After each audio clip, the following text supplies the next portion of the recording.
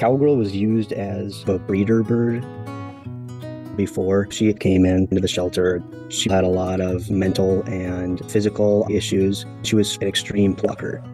She was very scared of everybody, but not me. Surprisingly, right away she was starting to gnaw on my fingers affectionately.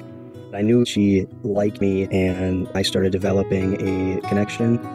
She used to be a nervous bird, but when I brought her home, she fell right into place. I always joke, Cowgirl thinks I'm her boyfriend. When I'm sitting, she fluffs up and melts into my shoulder. If I'm giving her scritches on her head, she'll tilt forward. If she could pay me to sleep on my chest all the time, she would. Being relaxed. She's always in her own little world, which makes her funny. I can set her somewhere and she's zoned out. And she gives me a side eye, waiting until she gets picked up again. Having a bird that gives you love back, it's amazing.